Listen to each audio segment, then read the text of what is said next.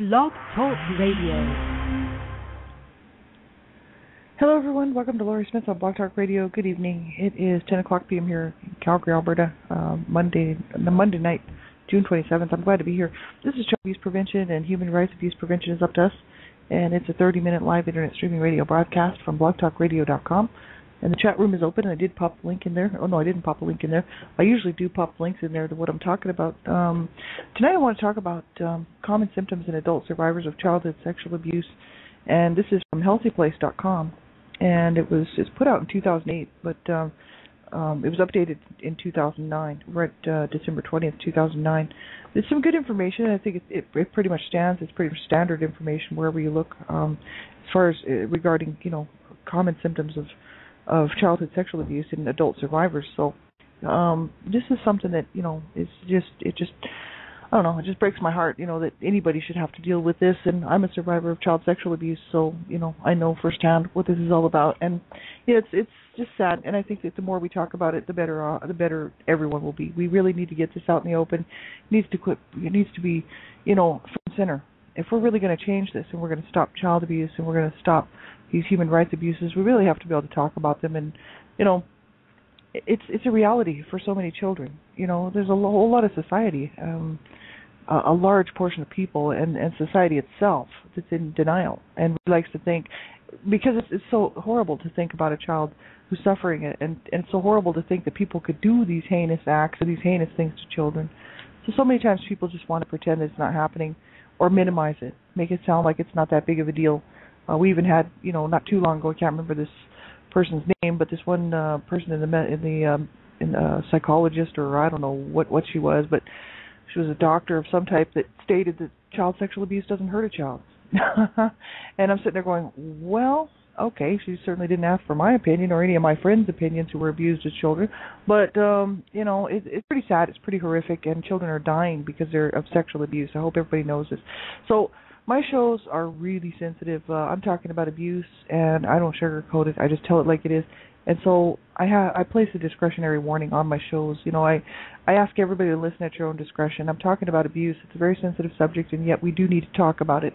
And I'm not, it doesn't bother me to talk about it because I had to grow up with it, right? So I've dealt with this my whole life, so it doesn't bother me to talk about it. But I know for so many people, it could cause discomfort. It could cause people to be, uncomfortable. So you have to know what's good for you to listen to. And if the topics of abuse, sexual violence, sexual abuse, anything like that bothers you, then you need to turn the show off. It is your discretion.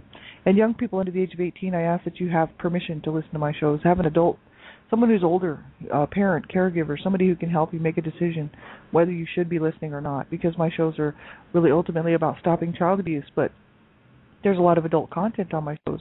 And so I believe in protecting children at all times. I'm the Canada Regional Director for Dreamcatchers for Abused Children, and, we're standing up to protect children. So you need to learn how to keep yourself safe online. So be sure and do that. We're trying to save children's lives, and you need to be the biggest part of that. If you're under the age of 18, you learn how to keep yourself safe online. You type into your browser Internet Safety for Children, Online Safety, right? And this will take you to websites that have some great information on, how to keep yourself safe online, what to do, what not to do in a chat room situation, how to keep yourself safe. So be sure and do that. So thanks, everybody. So we'll get right into this topic, and this is common symptoms in adult survivors of childhood sexual abuse. And I also want, if we have time, want to look at the effects of child sexual abuse on children. And I've covered this before, and I've actually probably read these articles out before on my shows, and I just figure, why not just cover it again? This disturbs me. It's disturbing, that children are being sexually used. Children are not sex toys.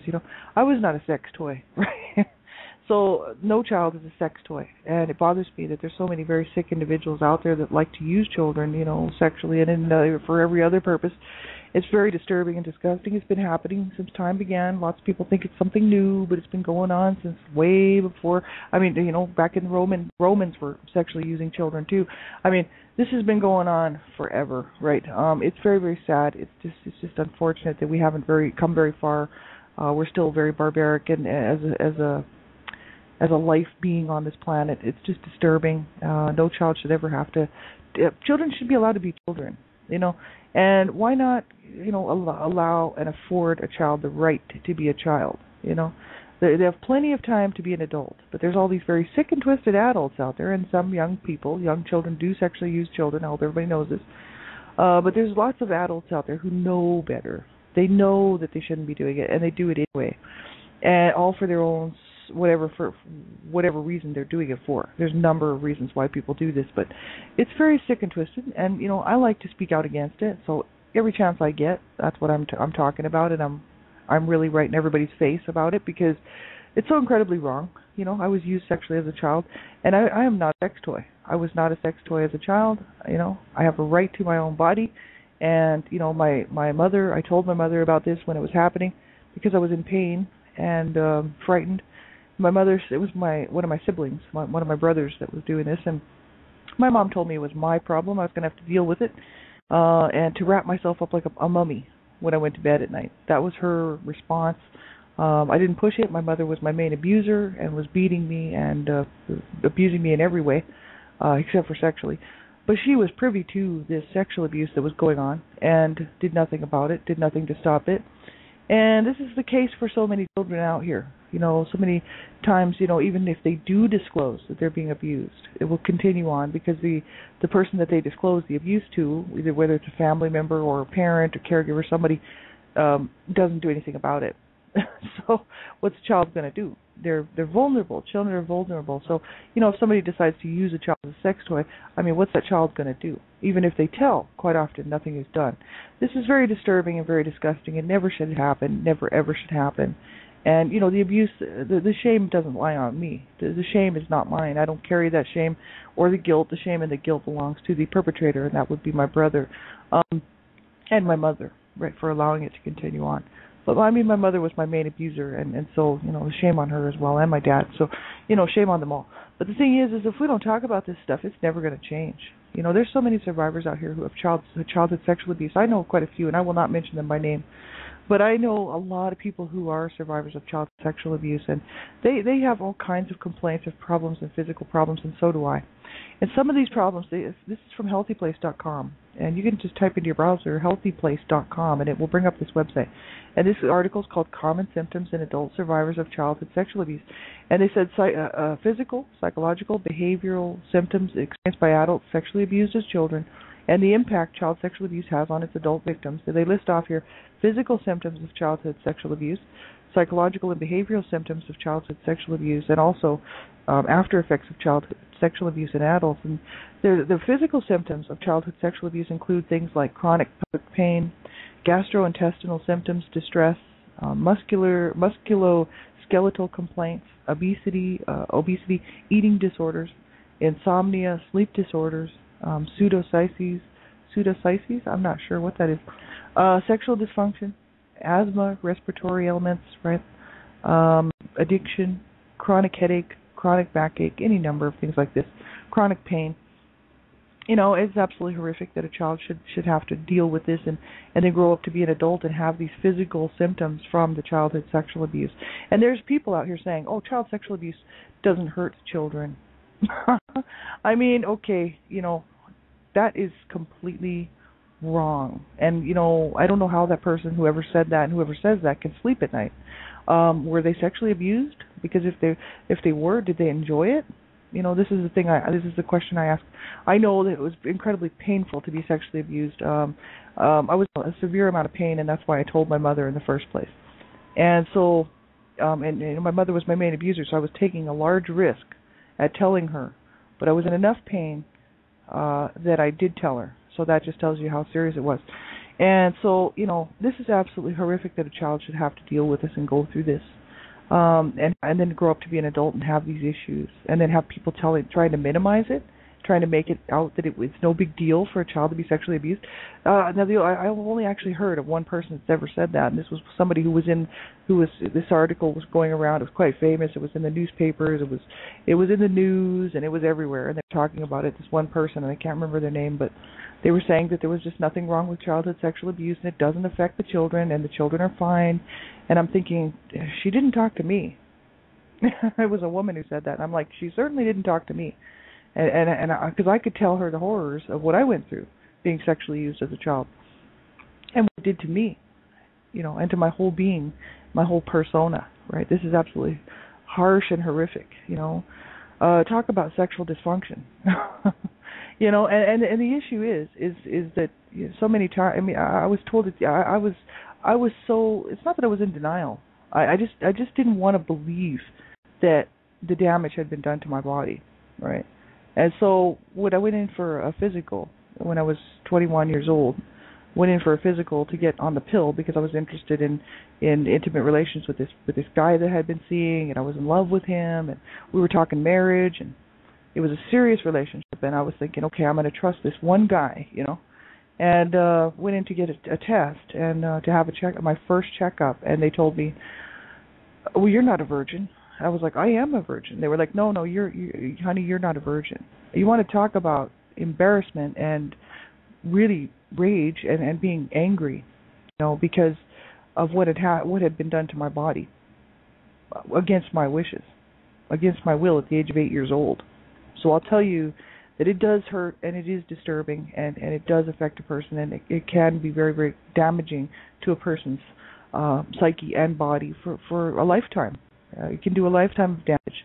Physically, I'm completely damaged, but psychologically, I'm getting better, But it's just so disturbing that people would think that this is okay when it's not. People out there trying to minimize child sexual abuse. And why? You have to wonder why anybody would try to minimize something as heinous as child sexual abuse. It's like, okay, so someone out there is not thinking properly. We have people hanging kids from these disgusting garter belts from the ceilings, doing sexual acts on them. We have and you want to minimize child sexual abuse? You know what I mean? Like, we have people raping and sodomizing children, and you want to minimize child sexual abuse? You can tell I'm on a bit of a rant here, but this makes me extremely angry that there's people in society who want to minimize it. Why? So that they can promote it? That's the only thing that I can think of. I mean, that's the only thing that comes to my mind, is that somebody wants to go ahead and make it okay so that they can promote it.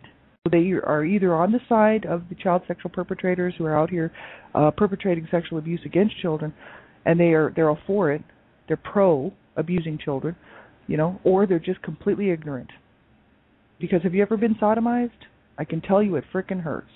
And especially when you're a young child, it hurts. It's not at all funny. And I'm really tired of people minimizing child sexual abuse. I'm tired of people minimizing abuse, period. It just makes me angry, because there's a lot of people out here who do minimize it and make it out like, oh, it's no big deal. Children are resilient. They just bounce back.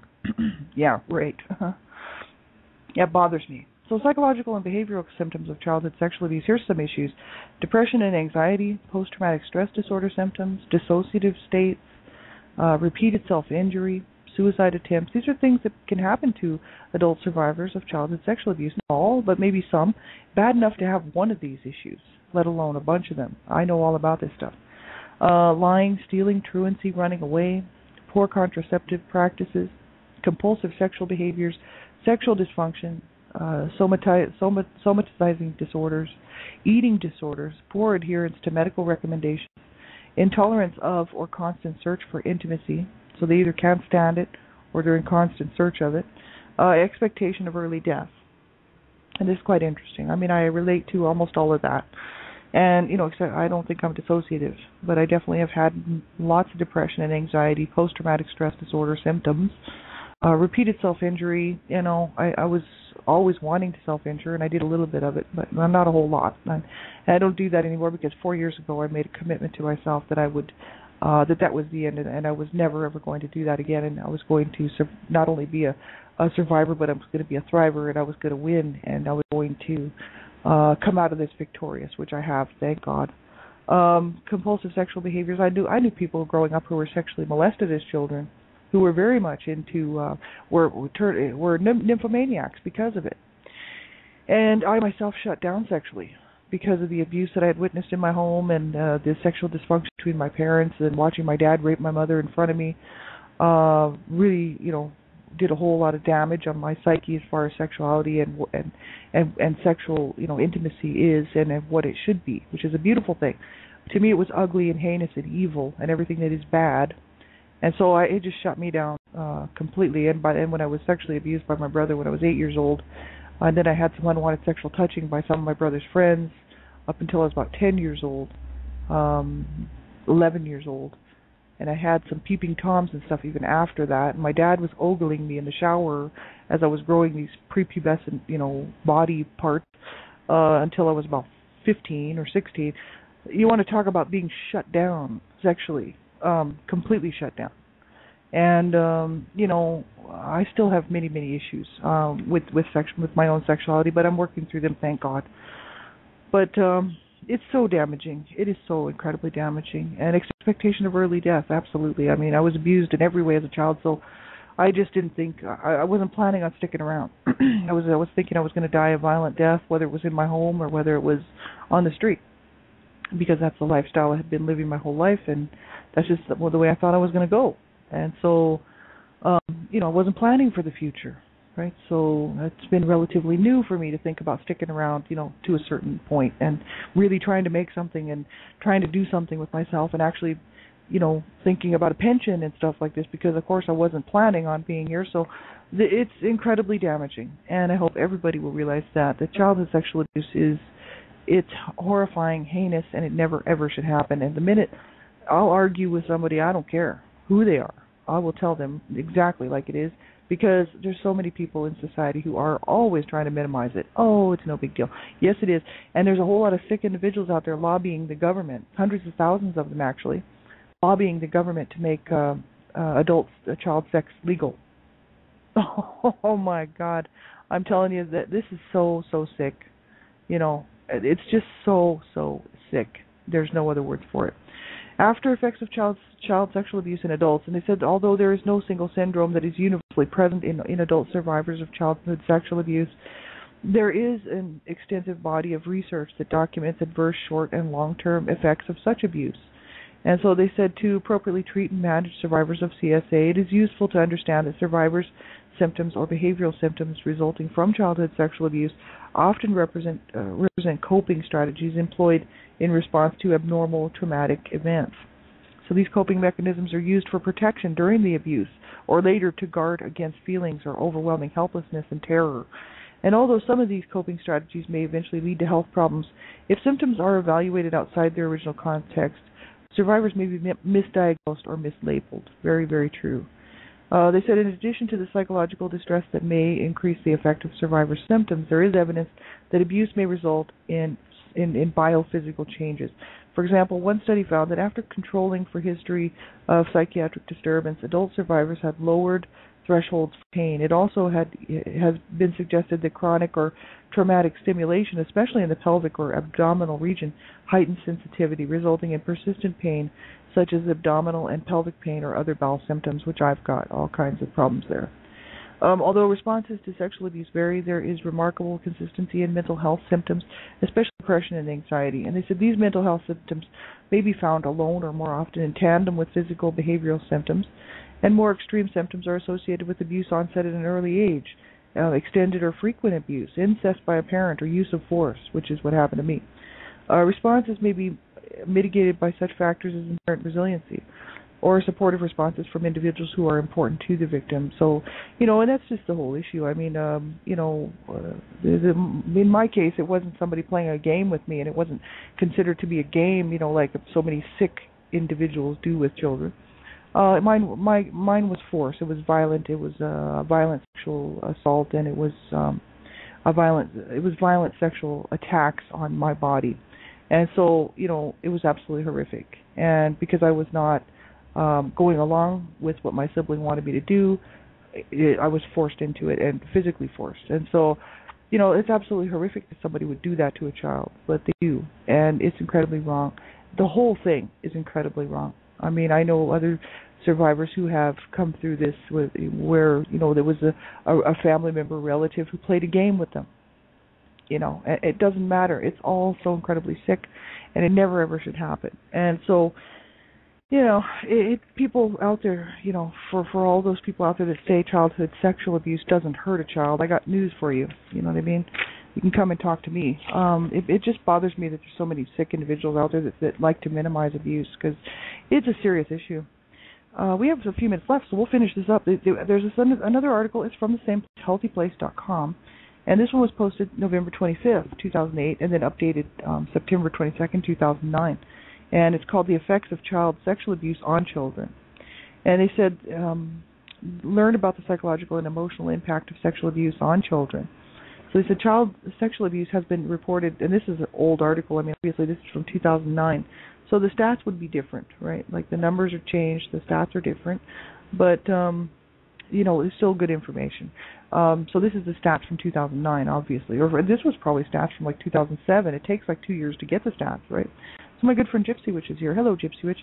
And it said child sexual abuse has been reported up to 80,000 times a year, but the number of unreported instances is far greater because the children are afraid to tell anyone what has happened, and the legal procedure for validating an episode is difficult.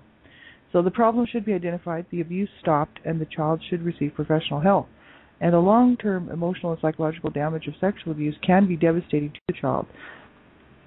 So that not always, but it can be, right? So child sexual abuse can take place within the family by a parent, step-parent, sibling, or other relative, or outside the home, for example, by a friend, neighbor, child care person, teacher, stranger, right? When sexual abuse has occurred, the child can develop a variety of distressing feelings, thoughts, and behaviors.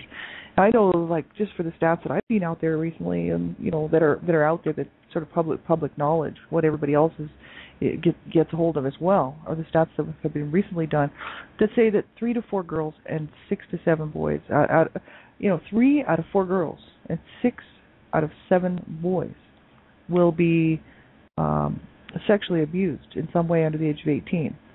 So that's 1 out of 3.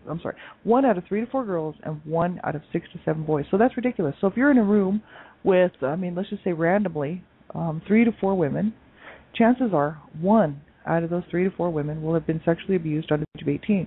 And if you're in a room with 6 to 7 men in the room, chances are 1 out of those 6 or 7 men will have been abused sexually under the age of 18.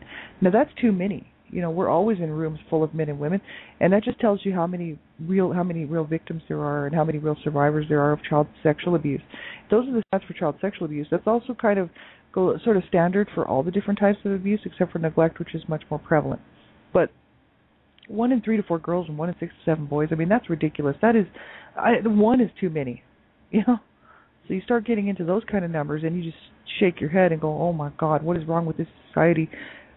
What is wrong with these parents? What is wrong with these grandparents? What is wrong with these aunts and uncles and cousins and people and strangers and teachers and all these people that are out here sexually using children? It's incredibly wrong, and they have to know that. I don't know. People say it's a sickness or it's an illness. I don't know. I don't know what their problem is, but whatever it is, they need to stop doing that, because it's not the child's problem until it's made their problem. Child sexual abuse wasn't my problem until it was forced on me. So that's just really disturbing. And so, we really need to change the way that we feel about children, and there's all kinds of people lobbying the government to try to get, adult child sex relationships legalized.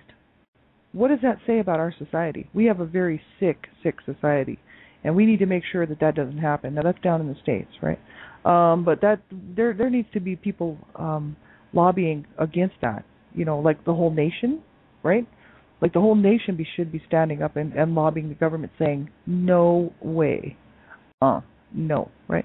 This is so incredibly wrong. Let children be children, right? They have plenty of time to be adults, and all these sick people who want to use children for sex toys just need to bugger off and find something else. You know what I mean? Because I'm not a sex toy. I was not a sex toy at the age of 8 years old. You know what I mean? And it bothers me that I was used as a sex toy. And that makes me angry. You know what I mean? Like that should have never happened.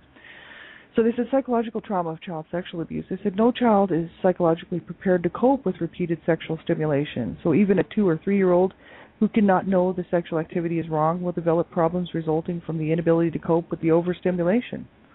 And they said the child of 5 or older who knows and cares for the abuser becomes trapped between affection or loyalty for the person and the sense that the sexual activities are terribly wrong. So if the child tries to break away from the sexual relationship, the abuser may threaten the child with violence or loss of love. And when sexual abuse occurs within the family, the child may fear the anger, jealousy, or shame of other family members, or be afraid that the family will break up if the secret is told. There's many reasons why children won't disclose child sexual abuse, for many reasons. It's not just that they're being threatened, but it could be because they love that family member. It could be, one of their, like, right in the family, a parent or a sibling or something, and they don't want to get that person in trouble. And quite often they're told, if you tell, I'll go to jail, and then, and then the whole family will blame you, and it will be your fault. They're guilted into not telling. They're made to feel like it's their fault, and that they're the ones that wanted that, and they're the ones that brought that on themselves. So many times that's what sexual abusers will do. Abusers of any kind, actually, will put that off on the child and make the child feel that it's their responsibility and make them carry the load, and that is absolutely horrific and wrong, but it happens all the time. And they said a child who is a victim of prolonged sexual abuse usually develops low self-esteem, a feeling of worthlessness, and an abnormal or distorted view of sex, and the child may become withdrawn and distrustful of adults and can become suicidal. And they said some children who, and this wouldn't be every child, this would just be some, right? Some children who have been sexually abused have difficulty relating to others except on sexual terms. And some sexually abused children become child abusers or prostitutes or have other serious problems when they reach adulthood. And they said often there are no obvious physical signs of child sexual abuse. Some signs can only be detected on physical exam by a physician. So they said sexually abused children may develop the following. Unusual, it's a good idea to pay attention to this stuff because a lot of it's behavioral. If you notice a child's behavior for a long, long time, and you're used to being around this child, and all of a sudden their behaviors change, here's some stuff you can watch for. Unusual interest in or avoidance of all things of a sexual nature, sleep problems or nightmares, depression or withdrawal from friends or family, seductiveness, statements that their bodies are dirty or damaged, or fear that there is something wrong with them in the genital area, refusal to go to school, delinquency, conduct problems, secretiveness, aspects of sexual molestation in drawings, games, fantasies, unusual aggressiveness or suicidal behavior. These types of things. There's more symptoms than that, but this is just a selection of some of the symptoms that children can, and not always, but some of them that they can develop, and that you can kind of keep an eye on. If your child has usually never had any sleep problems or nightmares, or never really been depressed or withdrawn, and all of a sudden they're withdrawn, they're hanging out in the corner by themselves, they don't want to talk to anybody, they're not sleeping and are having nightmares, you can know something's going on with that child. So they said child sexual abusers may not be sexual abuse, but it's a good idea to find out what it is. And they said child sexual abusers can make the child extremely fearful of telling, and only when a special effort has helped the child to feel safe can the child talk freely. So they said if a child says that he or she has been molested, parents should try to remain calm and reassure the child that what happened was not their fault. And parents should seek a medical examination and psychiatric consultation and get the child away from the abuser. I'm kind of surprised they didn't put that in there. But they said parents can prevent or lessen the chance of sexual abuse by telling children that if someone tries to touch their body and do things that make them feel funny, say no to that person and tell them right away. They have a right to say no, and I think that's important. A lot of times parents will tell their children, you're going to do everything that person tells you to do, because parents don't want to hear any flack from the teachers, from the kindergarten teachers, or from the daycare workers, so they'll tell children, you do everything they tell you to do, and you always listen to the adults, so they are always right, and you don't have the right to say no. When they tell you to do something, you do it. And many times children, when they're being sexually abused, these other abusers will tell them, you have to do what I say because your parents said that you have to do what I say. And the kids, of course, are just going to go, well, I guess so. Must be right. Be very, very careful what you tell your children. And you need to be aware that this stuff does happen. 1 in 3 to 4 girls, 1 in 6 to 7 boys will be sexually abused under the age of 18 in some way. Whether that's, like I said, unwanted sexual touching, molestation, rape, you name it, exploitation, you name it. You make sure that you look out for your children if you're a parent out there, and you make sure that you know how to keep your children safe. Living in fear is not the answer, but getting the education and learning how to protect yourself and how to teach your children how to protect themselves is the answer. And it's not 100% foolproof. They still run the risk of being abused sexually and in every other way, but at least it's better than leaving them, hanging there with no information at all, right? So thanks, everybody, for being here. I appreciate it. Thanks, Gypsy Witch, for joining me here tonight. And have a great night, everybody. I'll be back on tomorrow morning, 7 o'clock, 7 a.m. Instead of 6, because I'm sleeping in because I got this week off. So I'm taking a little bit of a chance to sleep in this week. So I'll be back on 7 a.m. tomorrow. Have a great night, everybody, and take good care of yourselves. Talk to you soon. Bye-bye.